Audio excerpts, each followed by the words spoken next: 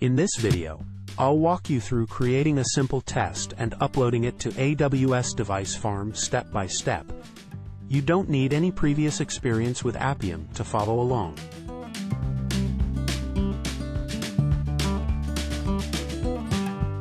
I'm using a MacBook to make this video, but the commands in the tutorial are the same whether you're using Windows or Linux. We'll start by installing some necessary components: the PyTest framework, HTML reporter, and the Appium Python client. It's recommended to use a virtual environment during setup. Next, I'll write the test script. While this video isn't an in-depth Appium tutorial, the test itself is quite straightforward.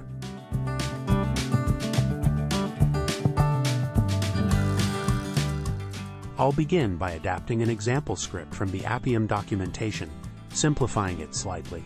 The test essentially involves verifying an element and capturing a screenshot. For more detailed Appium guidance, check out the links provided in the video description.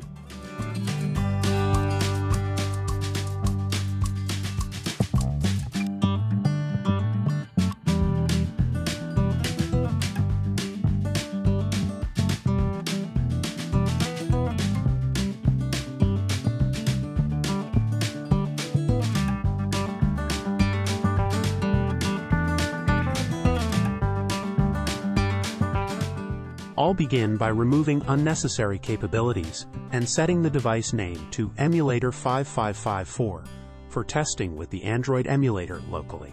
You can confirm the device name using the ADB devices command.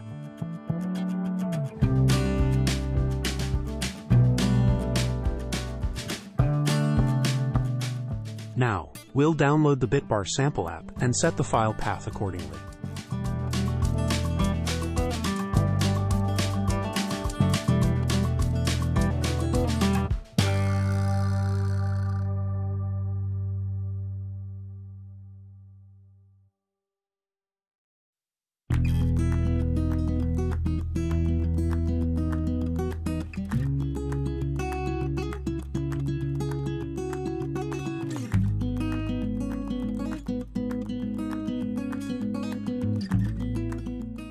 I'll also add WD Hub to the Appium server's path to ensure compatibility across different Appium versions.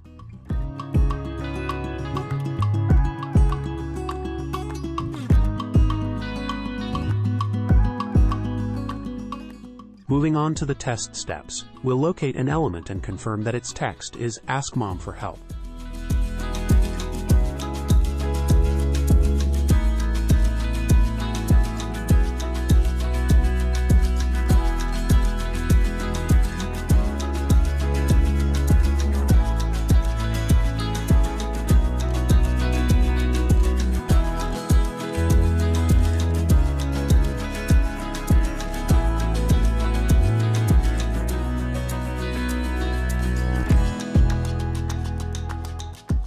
Finally, I'll capture a screenshot to demonstrate how it's done in an AWS Device Farm run. The screenshot will be saved as shot.png.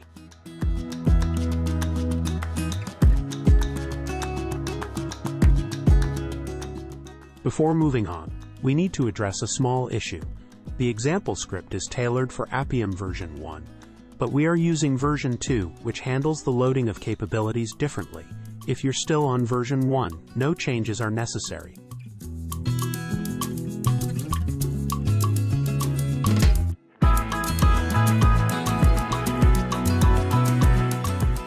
With everything set up, we're ready to run the test on a local machine. Open another shell window to run the Android emulator and the Appium server.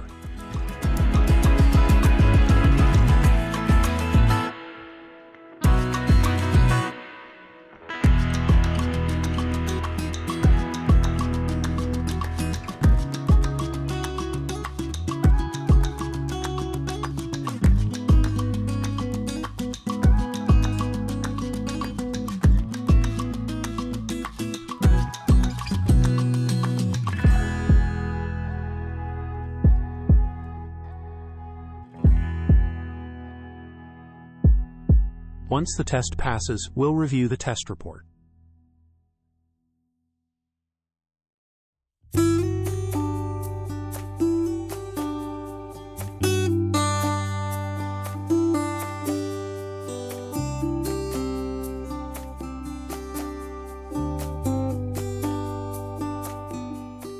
Now that the environment is set up, our next task is to package it in a format compatible with the device farm.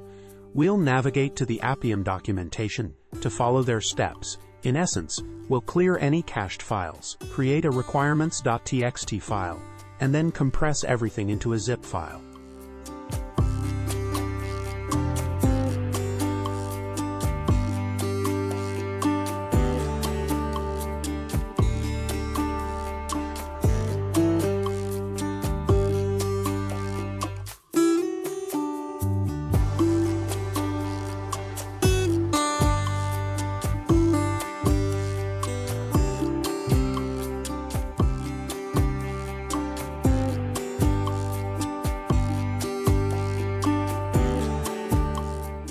Now that everything is packaged, we're ready to upload it to the cloud.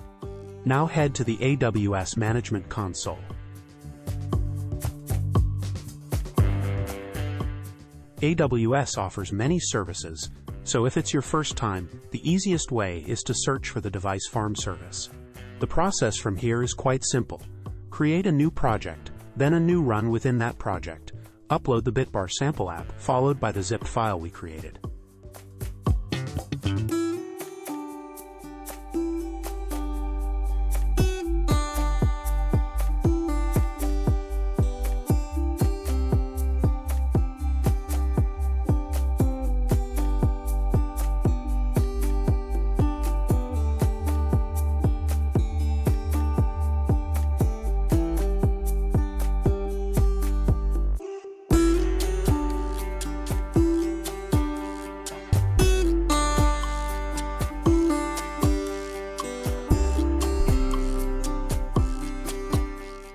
After the runs, move the test report and any screenshots to the device log directory.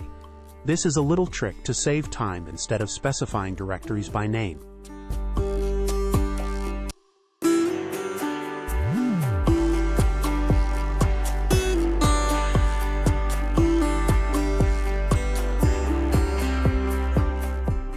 By default, the test will run on 5 mobile devices, which is sufficient for our purposes. The final step is to review the configuration, confirm it, and start the tests. Let's then proceed to view the ongoing run.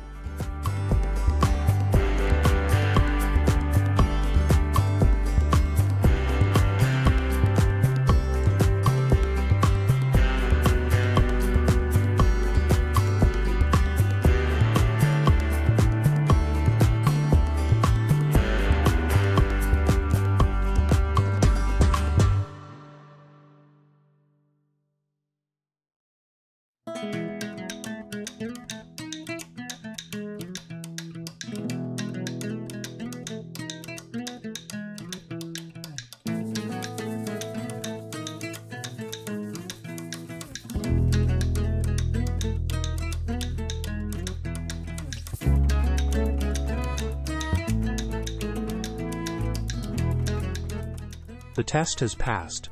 Now let's review the video of the test run and the artifacts.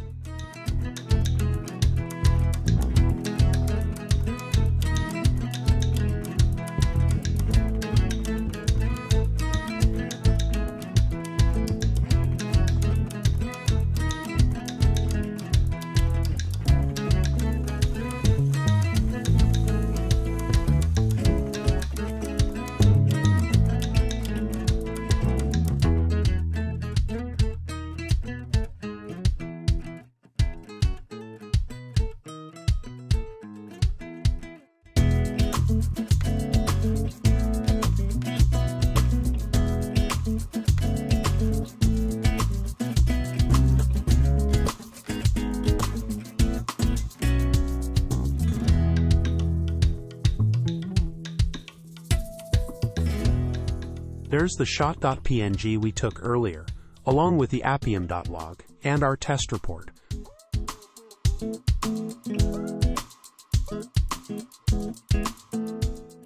I'll open the test report now.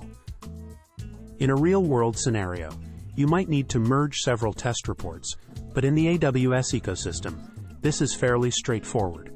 Just transfer them all to the same S3 bucket. You can provide multiple paths to the HTML reporter as parameters to merge the reports. That concludes our video. I've shown you how to prepare an Appium test for AWS Device Farm.